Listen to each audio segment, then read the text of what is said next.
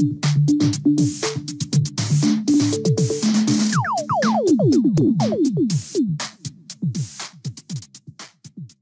the second half of this content, we will then go into digital innovation and really build our own processes. For that, we have to also understand what innovation actually is. The technical definition from innovation theory, one of the main theories we're working with, is that innovation is the recombination of things. It's just the combination of other blocks. Nothing comes from nothing. Not even the wheel is invented out of nothing. It's just a combination of previous things we knew. Same as when you innovate, when you mix colors or build Lego blocks or whatever you do. So first of all, we need some blocks. And I collected quite a bit of digital traits over the last quarter century. And I hope that's not too much. But the more blocks you have, the more combinations you can make. So I give you 7 from communication, 7 from storage, and 7 from computation.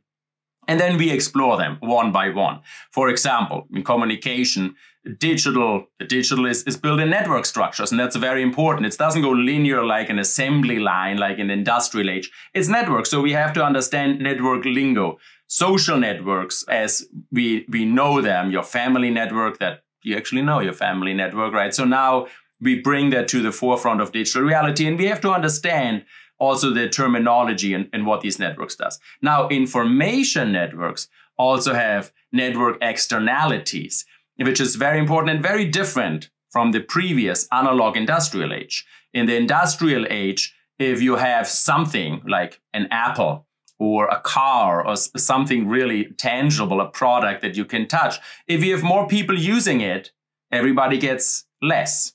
So if 2 people share an apple, well, if they're fair, everybody gets half an apple. So the more people you have using it, it's the law of scarcity. In the digital age, if you only have 1 in a network, I mean, who you want to call?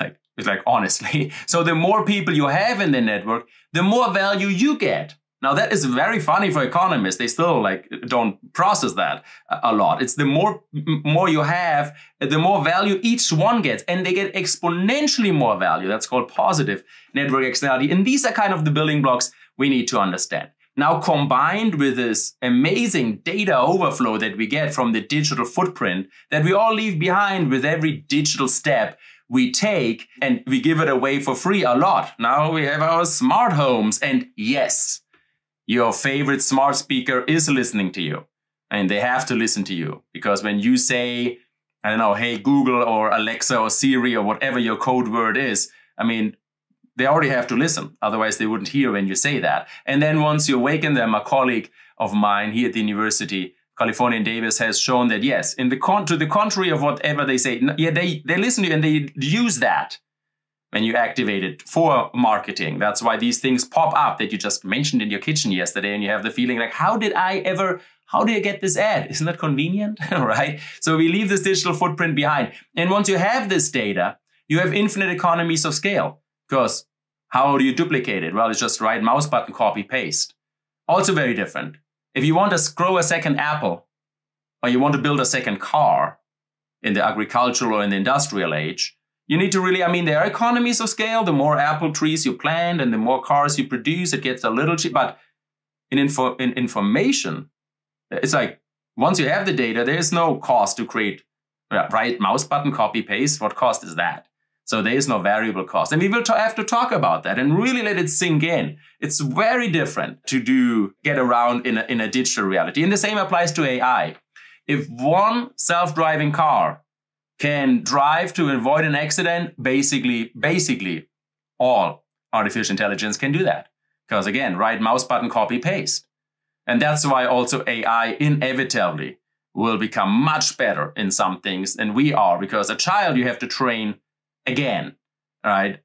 Artificial intelligence, just like copy, paste, and then the next neural net can do that. Now, once we have these building blocks, then we're going to create innovations with it. We're first going to see like what happened already when you combine them, independent from us creating something. For example, if you just take economies of scale and network externalities, you get these amazingly big monopolies, did I say that? Or oligopolies, where you have basically this large concentration of ownership, because you can create these digital economies of scale, the network externalities, makes sense that you have huge networks, because the bigger they are, the exponentially more value you get out of it. And we need to understand how that came about.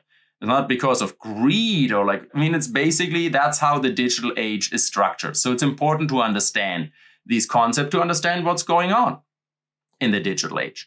And then we can also, pick some out and do our own recombinations and see, you can come up with your own business model there, or with your own public policy project or social project, whatever you are after, and create your own, innovations with it. Just pick some out and we will explore some of these again. And that's what we will do in this part. We will, at the end, create our own digital innovations, and you can get a million different combinations out of these traits that we are working through here. And I'm very curious to find out what you innovate with in the digital age. And there's so many innovations to still be explored.